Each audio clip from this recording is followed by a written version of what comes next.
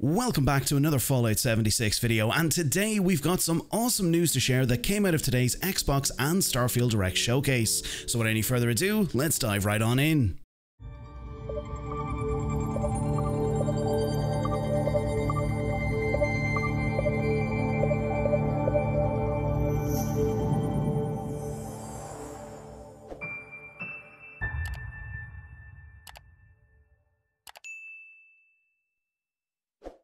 So, if you might have missed the Xbox and Starfield Direct Showcase earlier today, June 11th, Fallout 76 managed to get, and what most of us expected, a very small window of time during the showcase to give us a glimpse on what's on the horizon. And well, a lot of fans were left with a lot of questions. To cut right to the chase, we received quite a well put together montage and somewhat a thank you to the players who've played Fallout 76 in a trailer that eventually revealed that the next location we're expected to adventure to, which is going to be Atlantic City. Now, in my own opinion, regardless of the lack of information that we received in regards to Season 13 and the Once in a Blue Moon update, or what a lot of fans speculated, the release of a 2023 roadmap, it was still a relief to finally get some news, some actual news. From the trailer, all we basically got was that Atlantic City would be the next location for something that Bethesda have planned. It wasn't confirmed in the trailer if this would be the next iteration of Expeditions, or if this would be the next big story DLC to release. However, straight after the reveal and over on the Bethesda website, we received this article which states, since its debut in 2017, the post-nuclear wastes of Appalachia and Fallout 76 have become home for over 15 million players. But wait, there's still more on the horizon. Prepare for high rollers and higher stakes when Fallout 76 embarks players on an all-new expedition to Atlantic City, coming soon for all players. With so many ways to play, you too can answer the call of 76. Now, don't worry, I'll leave a link to that article below, but it looks like Atlantic City, even though there hasn't been a confirmed release date, will be the next location we'll travel to with the Expeditions game mode. Now, to a lot of people, this will definitely come as both a relief and a bit of a disappointment, because on one hand, we now finally have confirmation that the Expeditions game mode will be expanded upon, and it's also hoped that Bethesda will continue to support this mode. But on the other hand, the fact that we'll only be able to visit Atlantic City in the form of Expeditions, and not an extension of the world map itself as a location we can visit and explore at our ease, is probably a bit of a letdown. But at the same time too, it's good to see that we're actually getting something new,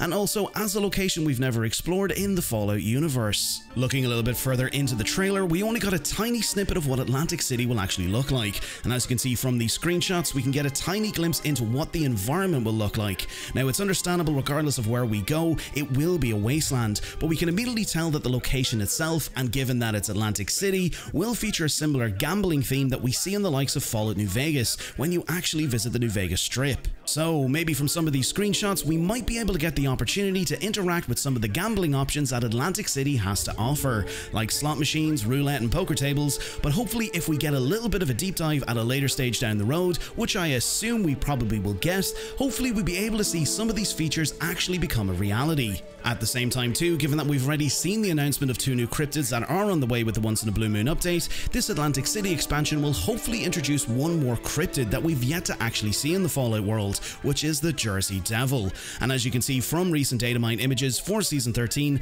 the Jersey Devil is featured as a poster reward, and currently on the Season 12 scoreboard we can see a tiny glimpse of the Jersey Devil. And as we know, Bethesda love to tease future content for Fallout 76 with the scoreboards that they actually release, and from this screenshot, it's not entirely certain if this is actually supposed to be that particular entity, which in my own opinion, I don't really think so, but I'm sure time will tell. And with that, that's everything from the Xbox and Starfield Direct Showcase regarding Fallout 76 and its Atlantic City announcement. Let me know below in the comments, as I would love to know what you thought about today's announcement and what you're looking forward to most regarding Fallout 76, or anything you might have actually seen today at the showcase. We'll have more videos on the way covering the new season in Fallout 76 and the Starfield Direct Showcase itself, so if you don't want to miss out and want to be kept up to date with everything Fallout and Starfield related, consider clicking that subscribe button and turning on that bell notification button. And if you enjoyed today's video, consider dropping a like. And before we head on out, I want to say a big thank you to our channel members for your continued support and dedication to the channel, and of course to all of our subscribers who've helped the channel to grow. If you're also looking at picking up some Bethesda theme items over on the Bethesda store, you can use my creator code BTPineapple062 to receive 20% off of your purchases at checkout. And if you'd like to support the channel a little bit more personally, consider checking out my merch store, which has an array of t-shirts, mugs, prints and other pineapple themed merch, which I'll leave in a link in the description of this video. And lastly, to you, the viewer, the person who stumbled upon this video, thank you for being here. I hope you enjoyed. Until next time, Vault Dwellers, stay safe out there in the wasteland, welcome to Vault 93, and I'll catch you all in the next video.